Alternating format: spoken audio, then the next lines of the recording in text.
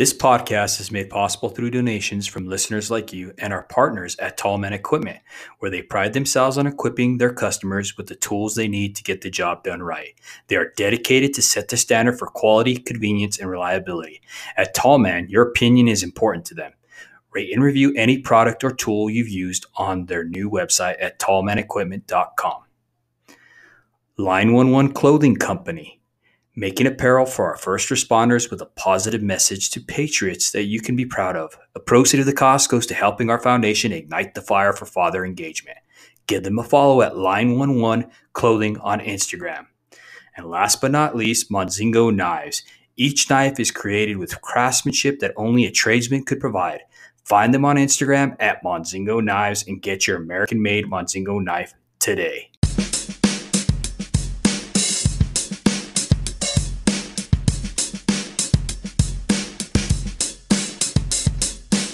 Welcome to the Show Up Dad podcast. This has been created for hardworking fathers. At the Show Up Dad, we recognize that fathers providing for their children is certainly important. But when men truly understand their unique role and gain the knowledge and skills to be great fathers, they can transform and impact future generations. I'd like to give a warm welcome to Anthony Sabio.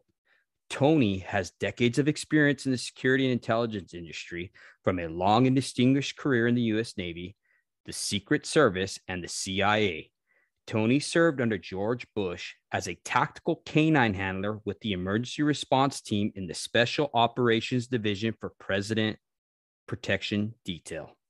He later became the deputy chief for the Counter-Terrorism Center and has deployed well over 1,500 days to numerous countries across the world.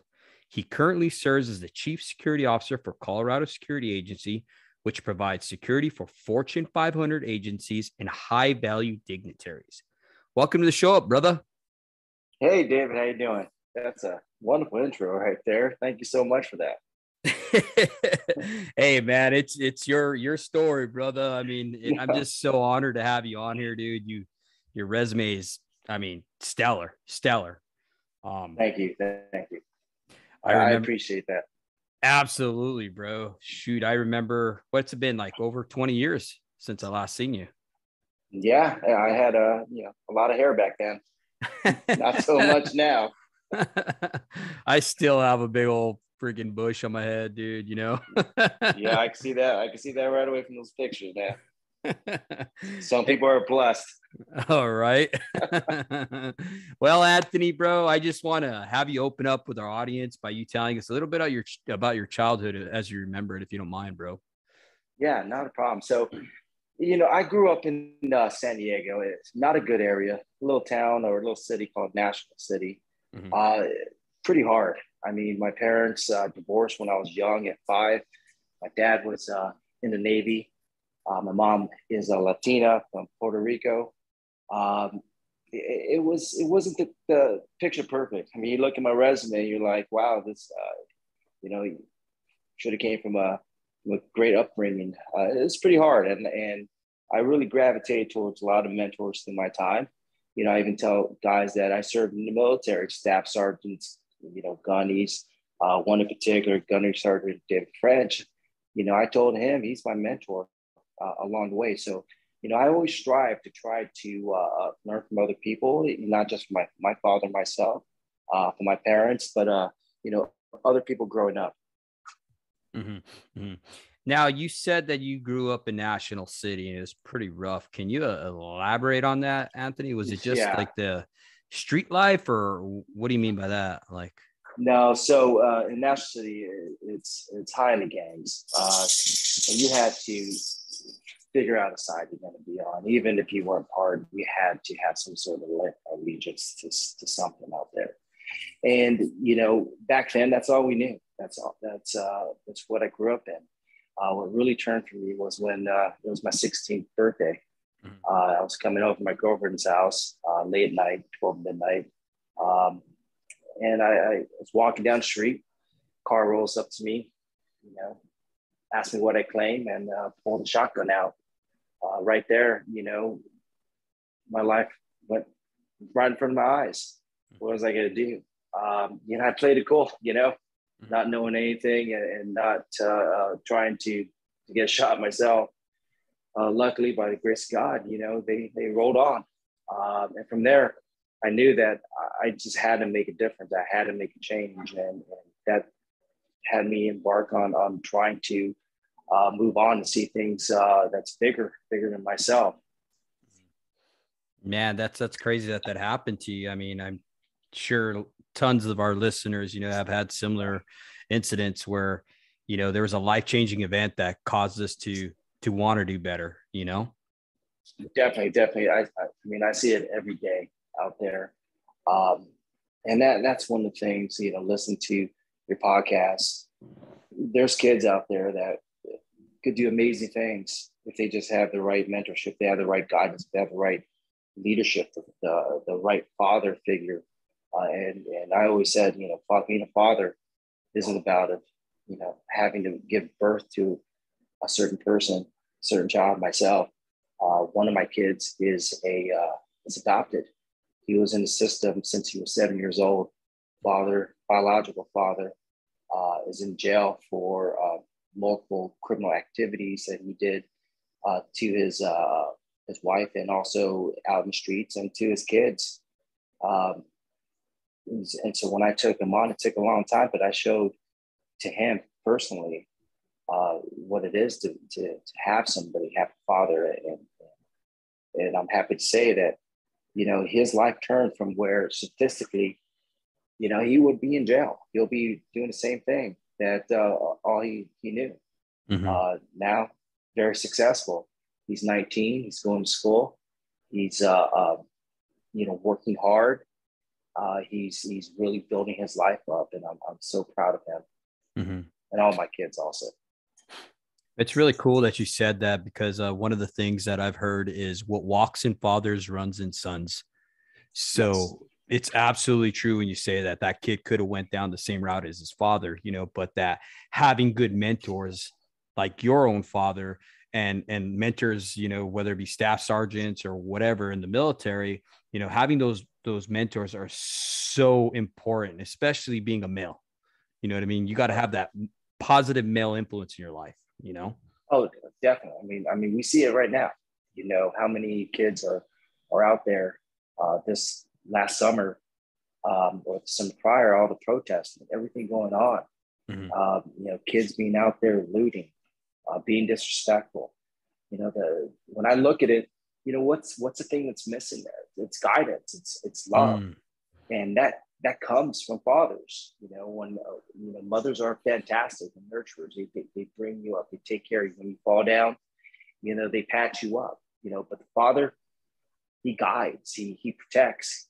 He gives them knowledge. He shows you what's right and what's wrong. And that's what we're missing. And for me, doing my little part, helping out as a foster parent, and then also adopting. That's my little part. Like I'd always told myself, if I could impact one life and steer that person, steer that child towards the way I was steered, by the grace of God, and also, by good mentors and my good father in my life, why not? It just means so much more. It's almost like you want to just pay it forward, and that's operating from that sense of gratitude, right? Because you're yes, so, you're just so ecstatic about how your life and everything has transpired. You know what I mean? I'm sure there's ups and downs and stuff like that, but you're thankful that you had mentors, and now you're able to pay that forward. And that's an amazing thing. It really is, Tony. Yes. And you know what? One of the things that I've always struggled with personally was my own personal demons growing up, broken home and not knowing your place and not having father 24/7. You grow up trying to prove to yourself, to strive.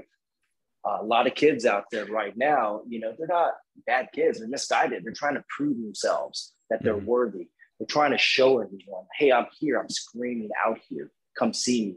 It's just they're guided towards the wrong things. For me, that one incident when I was 16 changed my life, because I could have went down that route. I could have done all those things that all my friends at the time were doing. At that time, I decided, it's like, I need to change my environment. I need to change. I need to do something. I don't know what I'm doing, but I'm going to do it. And by the grace of God, he put great people in my life along the way that believed in me and showed me how to be a man. And now when I'm sitting back over here, I actually look and read that intro. And like I said, you make me sound so amazing. But when I go back, I always tell people, if I go back in time and I tell the 16-year-old Tony back then, this is where you're going to be at. You're going to serve, under, a president directly. You're going to serve in the CIA as a, counter-terrorism officer. You're going to be a chief security officer, protecting people's lives. That old Tony right there was saying, first off, what's the Secret Service? What's the CIA? Right. And nowhere would you think that, no, that would never happen. And that's the thing that fathers do for kids. They open their eyes up to the possibilities of what you can be. And we're just talking fathers with sons, we're talking fathers with daughters. Mm-hmm. What can they be? How great can you be? And inspire them to be more than what they even dream of. And like I said, grace of God, I had people along my route that believed in me. And because I respected them and I want to show them respect and show them that and thank them for believing in me, I worked hard to not disappoint them. It's amazing. Just that little mentorship along the way in your life, how it could do amazing things. Now, Tony, you talk a lot about your father and mentors, brother. What are some of your earliest childhood memories that you have of your father, if you don't mind? My father is fantastic. My mom passed away about 5 years ago, and my mom's I'm sorry to hear that. Latina. It's thank you so much for that. But she's a Latina, and Latina is hot and cold. My dad is Filipino, so two ethnic races. Mm-hmm. And I didn't understand the divorce when I was young, and I always asked questions why, especially my brother. It was me and my brother, he was older. Mm-hmm. He held some bitterness there. I kind of took a step back and kind of just let everything play out and took second fiddle to a lot of things. But I always asked why. Why is my dad not here? Why was he not present as much as I wanted him to? But down the road later on, I started seeing the little things that he was doing. And I actually saw the love he had for my mom. It just wasn't working out. I hold no regrets towards that. Being a father, married also, you kind of understand that situation. But I've never, thinking back in the moments of being with him, of taking this little tidbits. He doesn't say a lot to you, but when he does say it to you, it's very profound and very respectful. He puts it in a way to where you're going to make your decision, and he's going to support you no matter what. And I didn't pick up on things like that. It wasn't until later on in my life, with me being a father myself, kind of reflecting back on things I went through and kind of seeing how much love he has. I will tell you this, our relationship now is 100 times stronger than before, only because I truly see the love he had for me, my brother, and the love he had for my mom. It just wasn't the best situation. And he chose to just take a step back from the marriage only because it wasn't the healthiest situation to be in. And I think he did that sacrifice to make things better for us in the long run.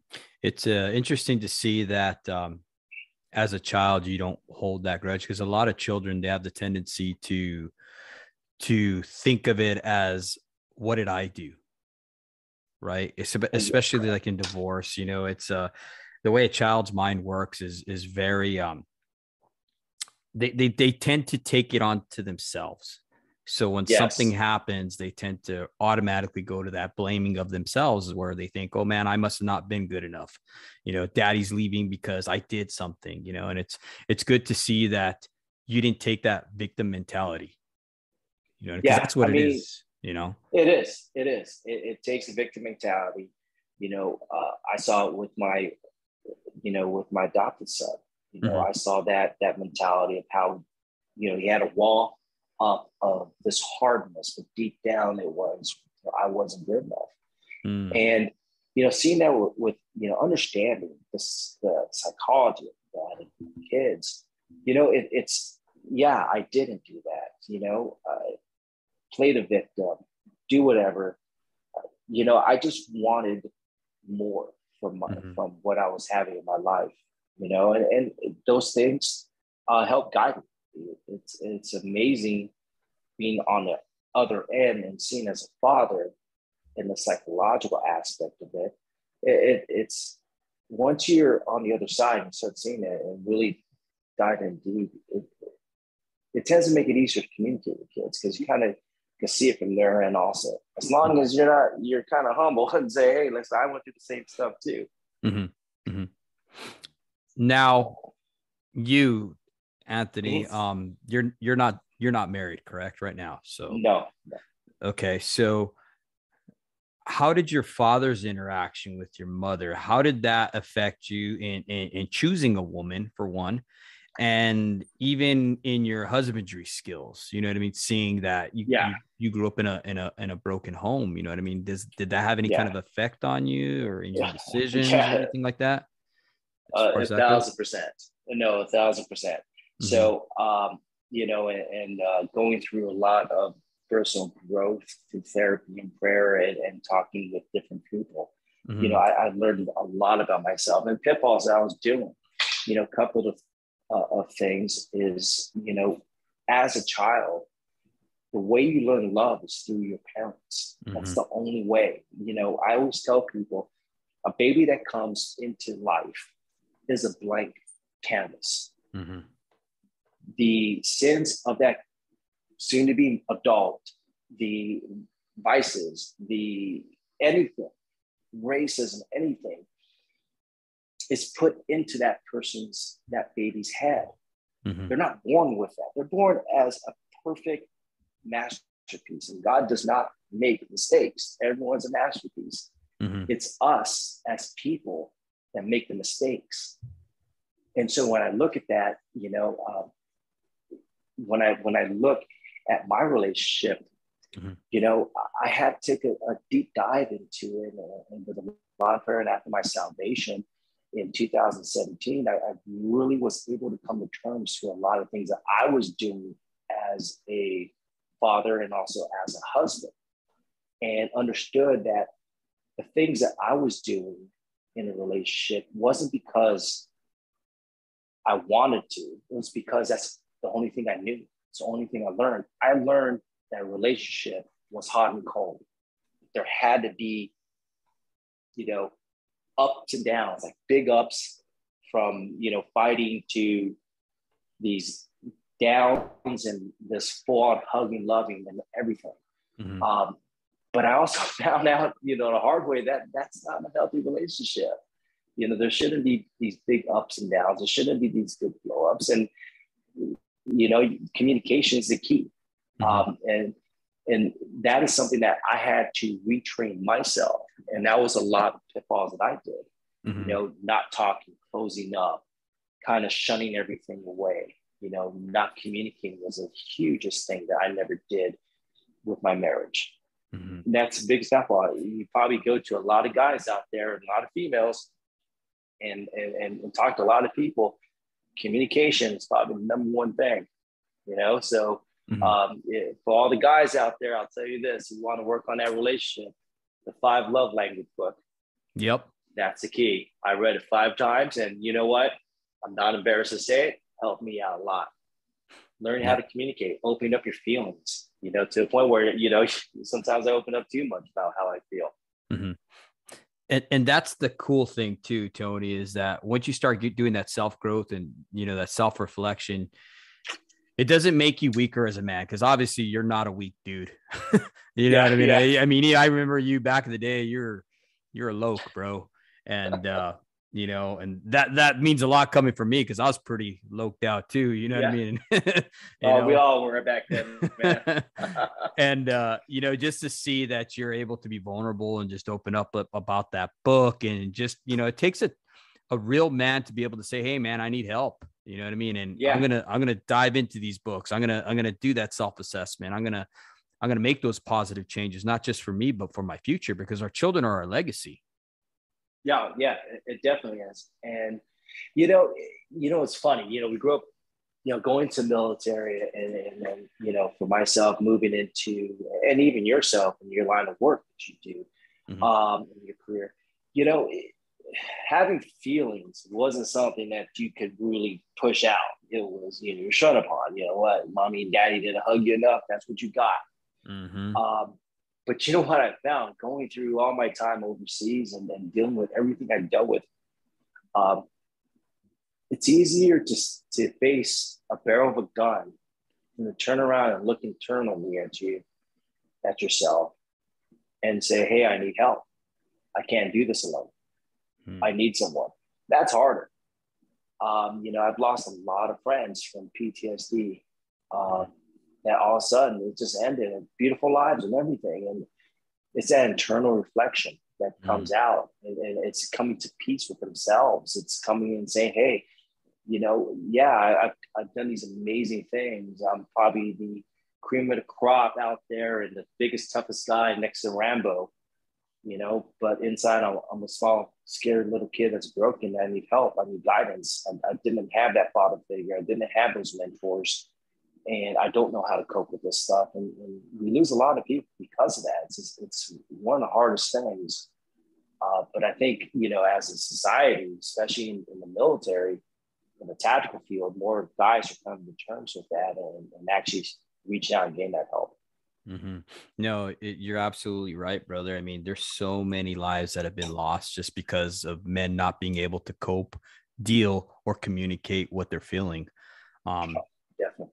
I know for myself, you know, a lot of times, just like you, I would shun my wife, you know, and my children. You know, they say that the curse of fatherhood is distance, right? And when you have that distant dad syndrome, you know what I mean? It's usually because the father's internalizing a lot of things, and he doesn't know how to deal with those emotions, because we've been taught at a young age, if you've ever played sports, to rub some dirt on it. And exactly. B, it requires trust, right? Because let's look at trust, dude. It can be very dangerous because trust depends on that vulnerability, right? So when we're not being vulnerable, right, it's because there's a risk that is carried with that, you know? So when we cannot communicate what we're feeling, when we're afraid to tell our buddies, hey man, I'm having an issue, it's always because of a trust issue there. We don't feel like we can tell that person that. We feel that they may look at us in a different light. And it goes back to even what you said earlier about approval and acceptance, right? Exactly. We're afraid they're not going to accept us. It all ties into our childhood. That's one thing I learned, you know, everything goes back to the essence of when you're that masterpiece and things were put on that white canvas. That was put there. You just got to unlearn that. It's not bad. I mean, listen, you and I both, I don't know about you, but I didn't get a manual when I became a father. It didn't come with the baby. Nope. I mean, it's hard. It's hard. And you're struggling. You're struggling with things that you learned, things that you see. And now you have a child, and now you're dealing with them, and you're like, oh, what's going on here? So yeah, it's hard. And self-reflection, talking with other fathers, getting good mentors, those are critical. I mean, right now we're finding that the worst, my personal opinion, the worst we could be with the state of families. I mean, we have kids out there disrespecting, you know, and what happened? It comes down to the father figures, comes down to those people stepping up, you know, people looking internally and saying, hey, I need to take care of these demons so I could be a better person, I can be a better father. You know, it's hard. And like I said, podcasts like yours, you know, church groups, different things like that. Most amazing things that can happen for our society. Absolutely. I mean, just look at your father, you know what I mean? Let's go back. Let's go back to your dad. Yep. You know, obviously he had such a big impact on you that, you know, you can contribute that in your success of working in the security and intelligence industry. You know what I mean? Yeah. How big was that role that he played that you chose that career? You know what I mean? Huge. I mean, my dad, obviously, you know, he was in the Navy. Yeah. And he served. He served wonderfully, retired. He showed me his honor, commitment. He showed me a different way. You know, that's where I decided to go into the military, was because of him, because of his guidance, because I wanted to be more like him. And then during the time, it was a huge part of me is my dad.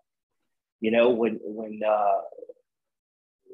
humility is one thing that I carry. I don't think when you read that stuff, I don't think of myself in that way, in that sense. I'm just another person out there, just helping out, serving. You know, he's shown me that. I mean, he's done countless deployments and he served his country. He's, you know, Filipino descent. He did everything, sacrificed his own education. He was going to go to school to be an engineer and decided to join the military in the Philippines to help bring his family over from the Philippines. I mean, that's a huge sacrifice that he did for his family. You know, and then staying in the military and sacrificing his time while we're, you know, reaping the benefits. He taught me that. He taught me that selflessness. He taught me that sacrifice. He taught me to give more of myself. And then seeing the dynamic between him and my mom after they're already divorced and how much he still loved her and took care of her when he didn't have to. I mean, that showed me selfishness. So those attributes were the base of who I am now and today. So, you know, he is a big part of why I moved into the government, why I moved into security and intelligence. He's a great impact on me. It's pretty interesting to see because, you know, I've had past guests on here that were warriors as well, just like yourself. You know, I've had Andy Marr, he was a Green Beret. I had one of Echelon Front's instructors, Jason Gardner, who was a SEAL. You know, you probably ran into him a few times. Master Chief, retired sniper, and they all have the same deal, selflessness, you know, and that's what a true warrior is. And as a father, you know, we're called to be a protector, right? And having that same selflessness that you just talked about, you know what I mean? And something that was modeled early to you by your father.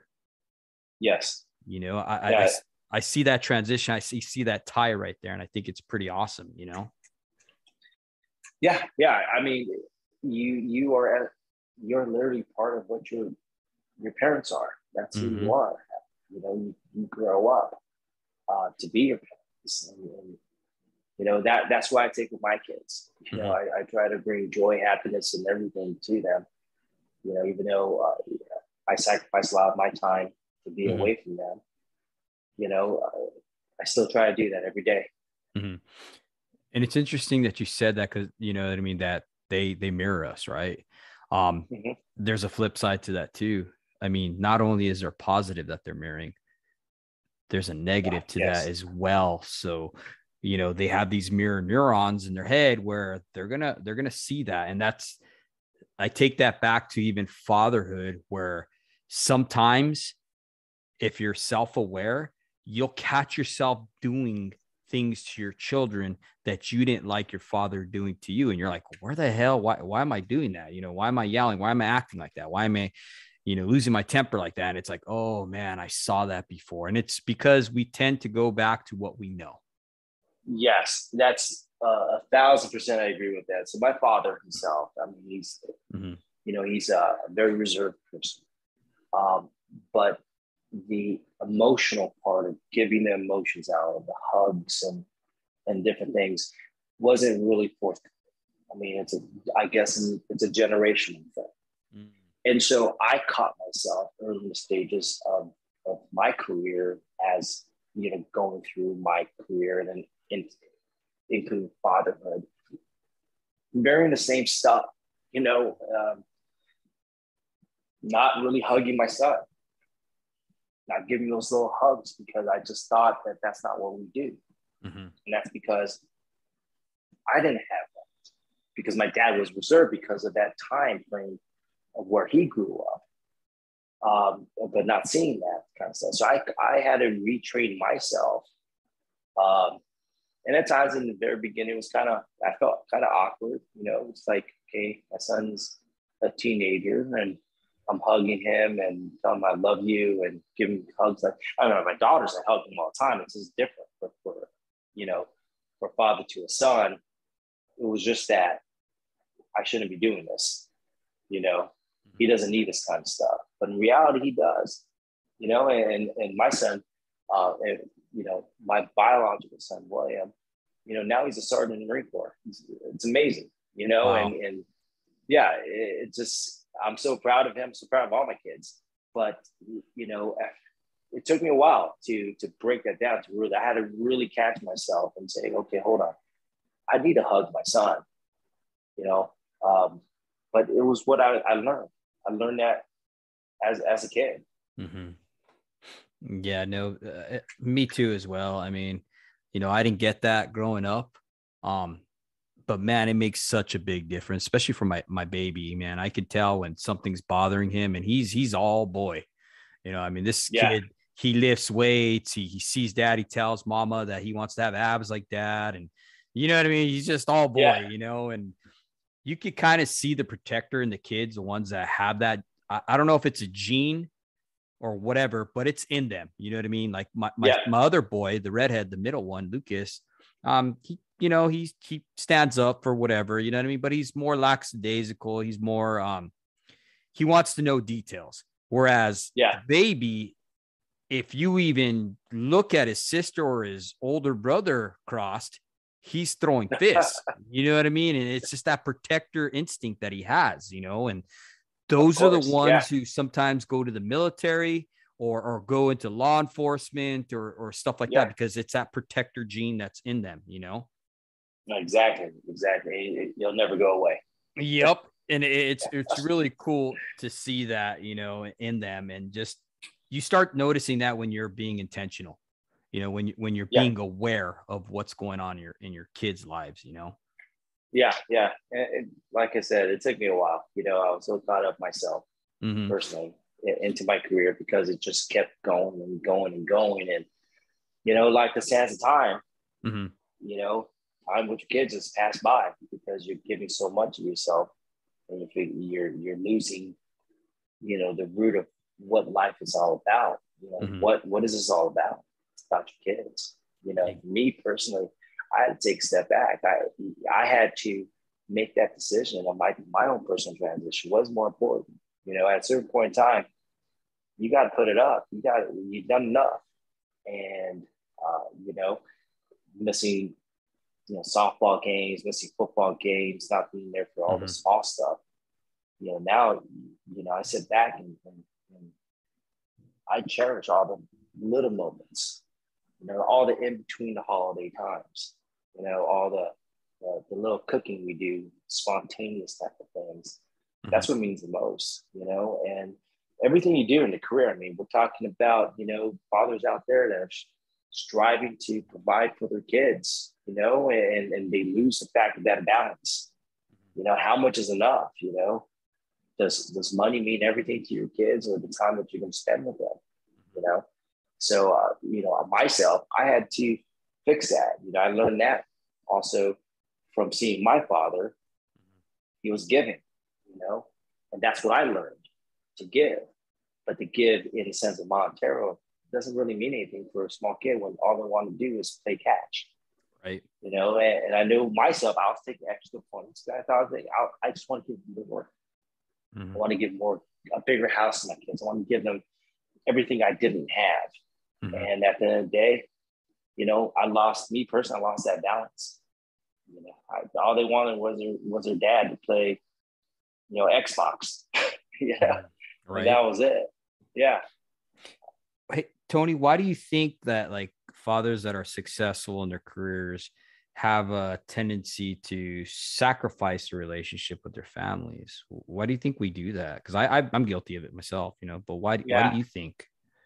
Man, it's hard. It's a balance there. It's like a double-edged sword. A Mm-hmm. lot of people that are very successful in what they do, they struggle with a lot of things. Mm-hmm. Part of it is the insecurities that they have to prove to other people and keep proving. Myself, I was insecure. I grew up in family. My dad wasn't really around as much as possible. I don't know where I fit in this place. I had to keep striving. Every success you gain, you want to prove to yourself that you can get more. And it's like a high. Mm-hmm. I've seen it right now where guys will still that are very successful still will not take the time for the kids. Mm-hmm. And one success builds off another. You're successful at this point. It's like, hey, let me try to get this one. Let me try to get this one. And in your mentality, you're going to slow down sooner or later. But then all of a sudden, 20 years pass by, and your kids that were 5 and 6 are now driving and having drinks with you. Mm-hmm. It's like, what happened here? And that's the worst part about it. Success builds more success, and unless you control that, unless you just have that balance, it's going to sacrifice. Mm-hmm. And for me, I literally missed most of my kids' upbringing.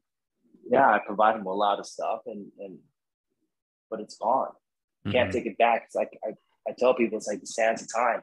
Once that grain goes through that hourglass, it's not going back. You can't go back up. Mm-hmm. And I think when I had my salvation in 2017 is really when I sat back and realized what's more important in the world. Mm-hmm.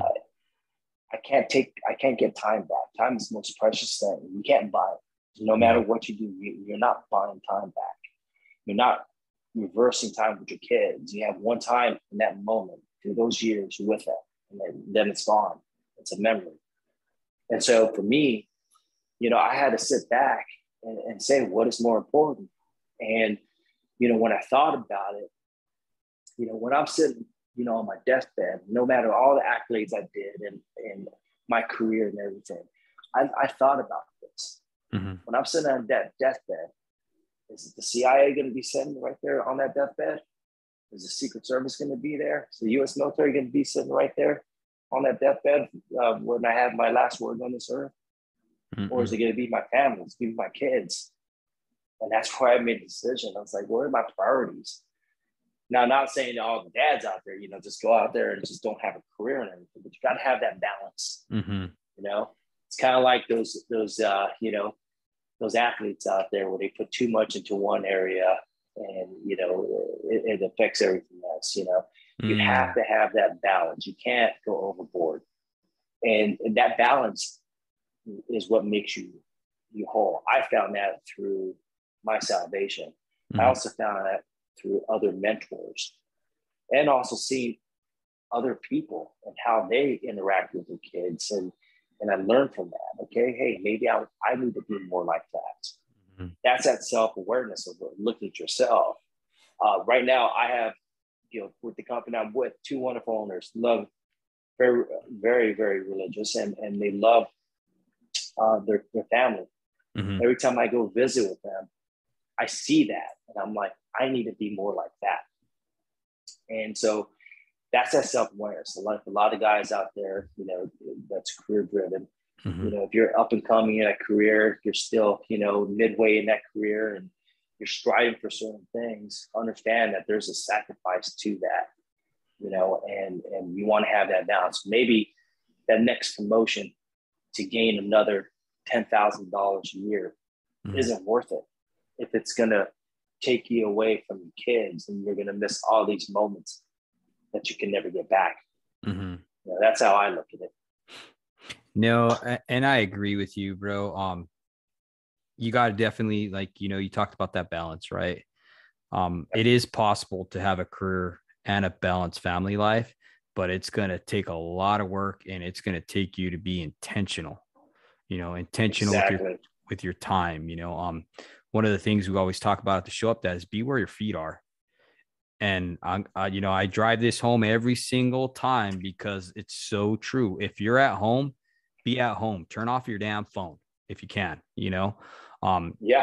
If you're playing Legos with your kid, don't start staring off into the distance, wishing you're somewhere else, at the bar or whatever, or on the golf course or whatever. Be there in that moment with your child, be there with your wife. Exactly. One thing that I started doing when I became more self-aware, and granted, my kids were older at the time. They were already set in their ways. They weren't very, they weren't jumping through the hoops to go spend more time with dad. But I used to cook dinner, and after dinner, we all sit at the table, and after dinner we did family time. We did 1 hour, and everyone put their phones away. And we'll play board games. We'll watch a movie. We'll do anything. So each child of mine will be their rotation. They get to decide what we do for that hour, and my kids used to be like, Dad, why are we doing this? And it's funny because one day, one of my daughters had her, friend over for dinner and her sleepover. And so we did it. And I hear this from my daughter later on, and she tells her friend, "Oh, we just got to deal with my dad. We have to do this thing called family time. We have to eat together." And she said, "Really?" And so, we did it all. And at the end, she tells my daughter, Samantha, "It's like, Dad's so amazing. I wish I had that." And a lot of kids just want that moment in time. And what was I sacrificing? 2 hours of my night, turning off my phone, cooking for an hour, and then an hour doing family time. Those 2 hours every night made more moments in my life than anything else. That's all I remember. It's the most fun, the most laughing, the most memories. And those little things like that, if you have a career, you can balance that out just like that. It'll be amazing. You'll see things through a different prism. No, I like that. One of my colleagues and a dear friend, what he likes to do is he likes to ask questions. Simple questions, like hypothetical, like if it's a zombie apocalypse and you're, and stuff's going down, you can only choose one gun. What gun would you choose? And what music would you be listening to while you're taking these zombies down? Just hypothetical questions, that he shares with the family. And, I started doing that with my kids, and around the dinner table, we call it dinner table talk. And man, it just really engages your kids and stuff like that. And it's simple. It's just a way to connect, Oh, definitely. We used to do the same thing with the, Walking Dead and everything. And each of us was tell in the group while we're having dinner what we bring to the team and why should we be here, and so each one was saying that, and you get your kids and they start ribbing on the other kids because they're siblings and everything. And they're like telling my son, what you can bring your PSP. That's all you do is play your video game. So right. It's all those that's the funniest thing, because it's that jabbing back and forth and laughing, and you just see the connection, the bond, and everything growing together. It's the most amazing thing, and those moments in time, I would never take those away.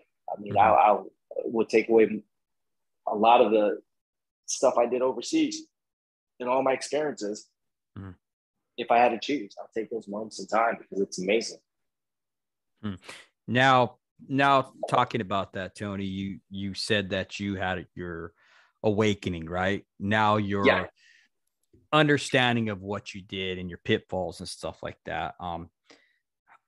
How do you cope with sacrifices you chose to be successful? Like, how do is it something spiritual? You said you're a born again believer, which is awesome. So am I. Is that how you deal with some of the choices you have to make for those sacrifices, or like, what do you do? Like, what can you say to our audience here? Well, I'll tell you this, it's hard. It's hard. I strive myself. I just turned 47. Mm-hmm. And I'm like, sitting back, and I miss so much of my kids' time and everything. I'm thinking to myself, I want to have another kid, but the reality is by the time that kid turns, 60, 20, I'll be like 67. Mm-hmm.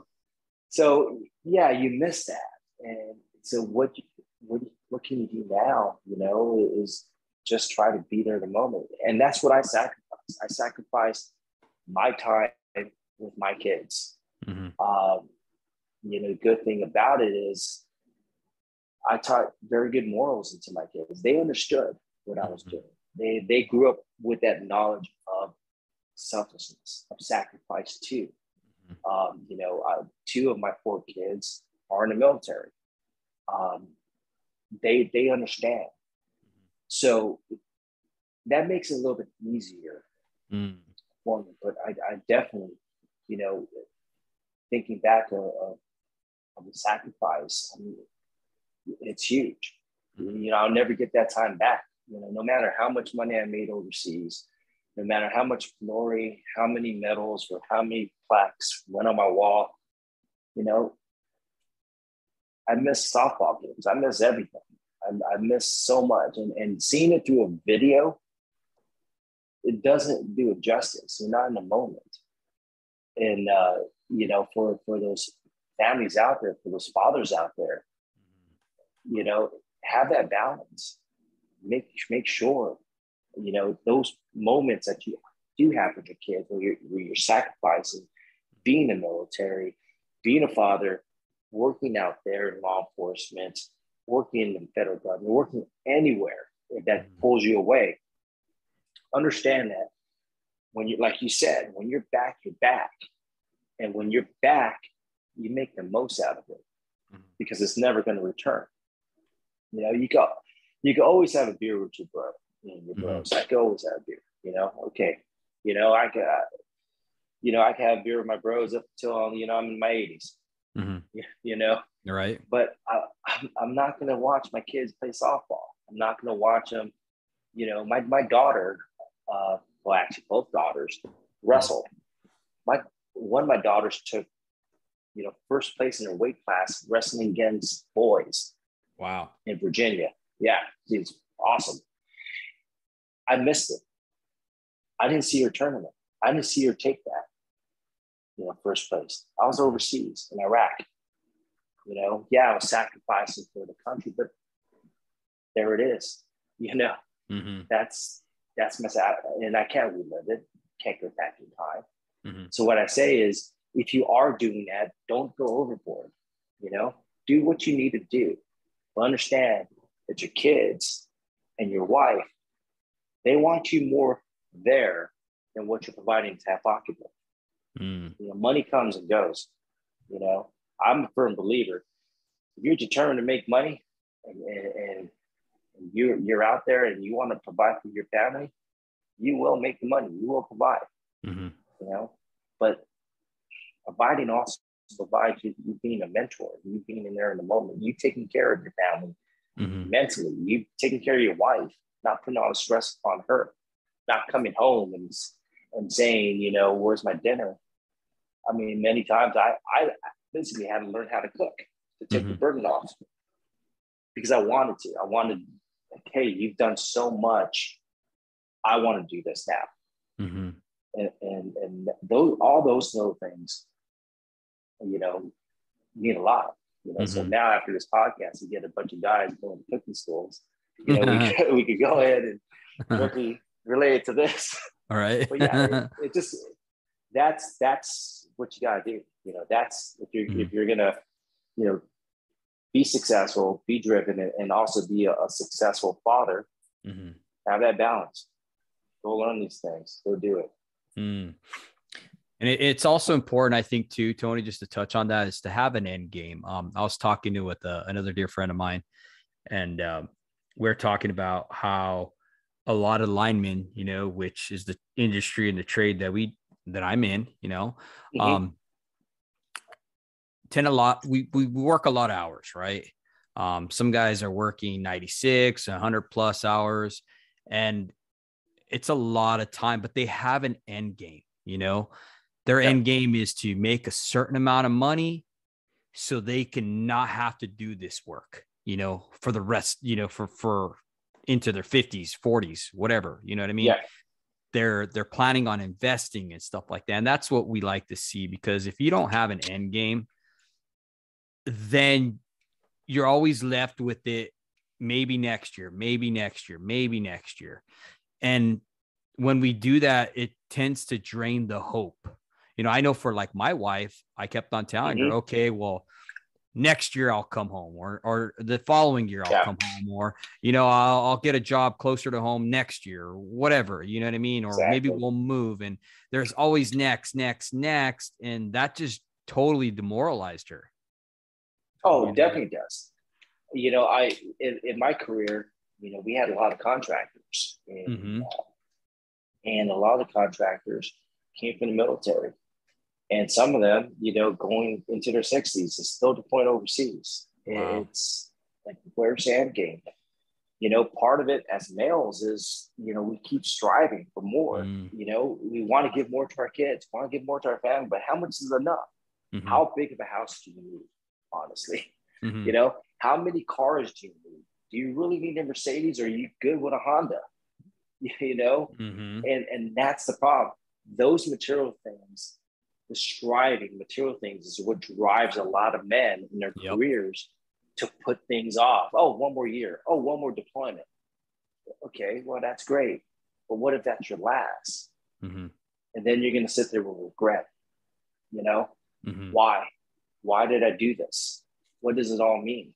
And that's where, for me, I sat back and I was like, when I transitioned out of the agency into the civilian sector, I made this decision. I wanted time with my kids. I did enough overseas. I'm ready. I'm ready to go. A lot of people in the government, they'll go as a staffer. And then when they retire, they'll come back the very next day as a contractor doing the same job.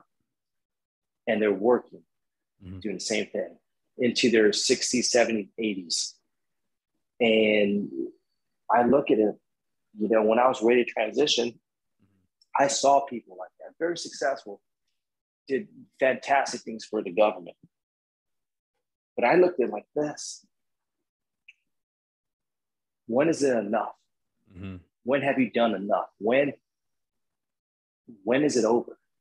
Where do you start your next chapter? And that's the hardest thing for a lot of people in careers. They don't know when, they keep striving still. They keep building that chapter. When does this chapter end? When does the next chapter begin?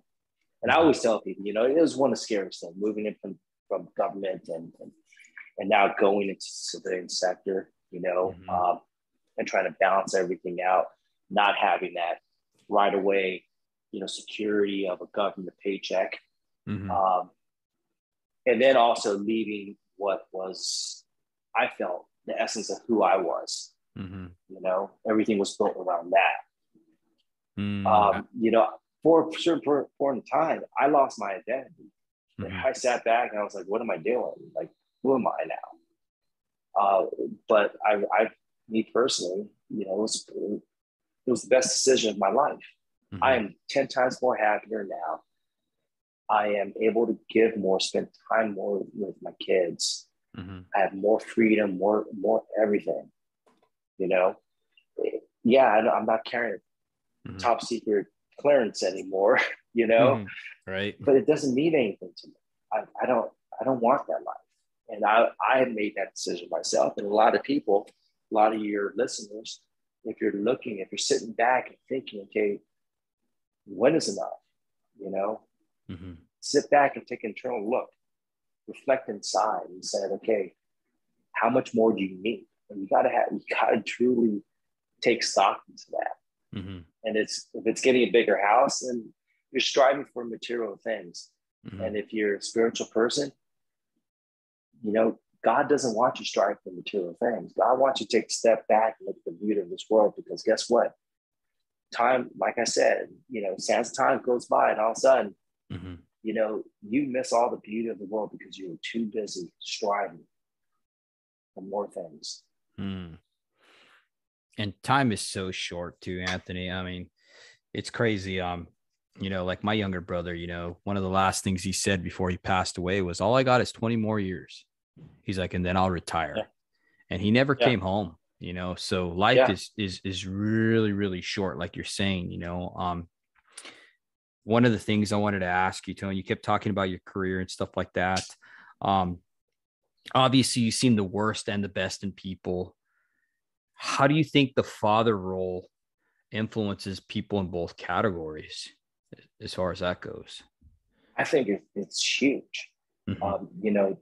The essence of a father, in my humble opinion, is to guide, to mentor, to lead. A father's a leader. The absence of having a leader leads you into not having guidance anymore. Mm-hmm. It leads into you doing things that you shouldn't be doing. A good, solid leader, a good, solid father puts you in the right direction, gives you the right path, provides you the right tools. I think it's the most essential thing. People I've seen, through my time, I've seen good people and I've seen bad people. I've seen the worst and I've seen the best. I've seen good leadership, I've seen bad leadership. A lot of it is having that father presence, when we really dive into it. Mm-hmm. And right now, go back to where we're at in society, a lot of these kids out there, they're bad because they had no influence. Mm-hmm. They had no father figures. They had nothing to build a foundation on. My father, like I said, gave me the foundation of certain morals, of sacrifice, selflessness. That's what he gave me as something to build upon. You can't build a house on poor foundation. It's just going to fall apart. Mm-hmm. So once you get that foundation, you're good to go. One of the biggest things for me during my spiritual journey is understanding that the biggest father I have is sitting in the stars right there, looking after me and loving me every single day, and listening to his guidance and having that internal talk with him helped me with a lot of my decisions that I made. And so, yeah, I think it's the most pivotal thing that you can have out there. Mothers are fantastic. Mothers are nurturers. Mothers will bandage the kids up. Mothers will, feed and do those certain things. And the fathers, they guide. They build that base for them, those morals, the right for the wrong. No, you're absolutely right, Anthony. As fathers, our role is so pivotal, even down to just the lack of a father in certain areas, to where kids are looking for acceptance, to where young men are growing up in these war-torn countries that you've been to.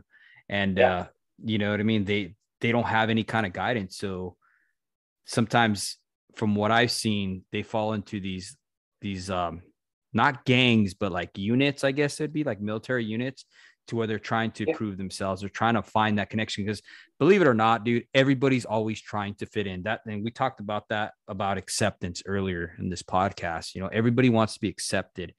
And a lot of times these young boys are pulled off into these organizations to where they feel accepted. And sometimes those organizations are some of the people that you dealt with, exactly. In the CIA and stuff like that, you know what I mean? And,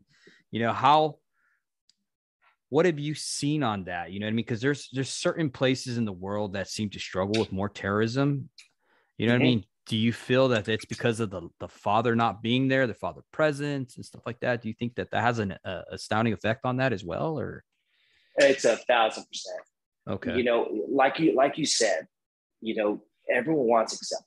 A kid wants to be accepted somewhere. And that's why gangs are so prevalent. Mm-hmm. And what's the difference between a gang that's harassing the community and pushing their agenda on other people, and a terrorist group like Al-Qaeda doing the same thing, but just on a bigger scale? Yeah. The essence of what they're doing is still the same. And so how do you recruit these people? How do you recruit these kids to come in to believe in this way of thinking? We find the ones that are lost. They're seeking out guidance from somewhere. And the essence of no guidance, they're going to try to find some guidance. Whether it's positive or negative, they're going to find something. And so all that person does, all that group does is put a little bit of love into them, builds them up, their self-esteem, and then redirects all that anger towards where they believe they want them to go to and to hate. That's all it is. I've seen it in Pakistan. I've served years in Pakistan, you know, and I saw a study. The State Department did a study out to the age group between 18 to 34, right? And they did various questions. One of the questions was, who would you rather have as president of Pakistan? And 90% of the respondents said Hassan Bilal. I was amazed on this. I was like, so this is the age group, 18 to 34. This is the time frame of, you know, molding and everything. They're just coming out, and now they're, you know, be absorbed in certain things. And we see it there. And why is a majority of those young men are believing that? It's because they were taken in because they didn't have anything. They didn't have the guidance. They didn't have the father figure. They didn't have the mentorship. They didn't have anything. And someone gave them something. Someone empowered them. Someone made them, you know, feel better about themselves, and then redirect all that negative energy towards the purpose of what they wanted or use them. You know, that's the saddest thing. Most kids that go into terrorism, you know, they didn't choose that. You know, they're abused, they're used, and they're pushed in that direction. You know, some of the saddest things I see is these young kids that are sacrificing their lives for, you know, this ideology of hate, when in essence, the same people that are leading will not put that suicide bomb on themselves and go do that job. No, they won't. They'll go use those kids. They'll go manipulate those kids to go do that. And that's because those kids did not have the guidance, didn't have the good structure, didn't have the fathers present to be able to tell them, like, no, that's wrong. Don't do that. And that's what you see, you know. And how do we break that? You know, it's the hardest thing. You have to break it through the foundation of families. Yes. You know, and that's not just overseas and terrorism, that the typical terrorism everyone sees, but it's also over here with the gangs, with the cartels, everything. It's all the same. And even with our cancel culture, I mean, we're seeing that in our schools. I mean, one of the quickest ways to erase a population like ours is to start turning the kids against their parents and everything that they're brought up to believe. You know, exactly. It's crazy and it's astounding. I had a conversation today with a good friend of mine that we're talking about how some of the stuff they're showing on TV is, you know, acceptance. Everybody's talking about acceptance. Okay. I get it. You know, kids need to feel accepted. Okay. And that acceptance starts at home, because that's really what it is approval. Right. But when we're giving that good approval, you know, saying, hey, son, I love you, or telling your daughter, man, you're so precious to me. You're more than anything. You know what I mean? When we start giving them that, they're not going to go seek those gangs out there or those terrorist groups or whatever that's negative out there. You know what I mean? They're not going to go accept that. I mean, little girls today are growing up faster than they've ever done. I mean, and why? Because they're watching these things that tell them, hey, you're not good enough. You need to get fake boobs. Your nose is wrong. You should be thinner. I mean, gosh, if you really think about it, that's sick. No, it is sick. It is sick. And we built a society now that is striving to be better, to live a life. I mean, yes, do I have, you know, Instagram and Facebook and everything? Yeah, I do. But some of the things you see in there, you know, you see the good of what people want to put out there. You don't see the backstory. You don't see all the negative. You know, if somebody really put their real life out there, it'd be like, wow, your life is just like mine. There's nothing special over here. And then you see for young men growing up, right? They have to have so much money, have to have so much of this to be able to get married. And it just, it just compounds on top of each other. And now you have, guys out there that are striving for things, because that's what he thinks, or what they think is what makes them, a man, these striving. And it's all, all social media, everything. Show me the best, hide the rest. Let me show you the car I have here. Okay, well, why don't you show me the $50,000 in debt for that car that you have? Right. I mean, we don't put enough out there of the good, of just, being just loving life. You're starting to see a lot of that out there, especially on social media. If you're part of certain groups that's motivational, life is good, hashtag type of stuff, you start seeing those type of things. And hopefully that keeps going, because I think we're at a turning point in our society. I think a lot of parents like yourself and myself, are tired with this stuff, the CRT, these different things are going on, this breakdown of the family, this breakdown saying, okay, well, you know what, administrators can take care of your kids and you can't, type of thing.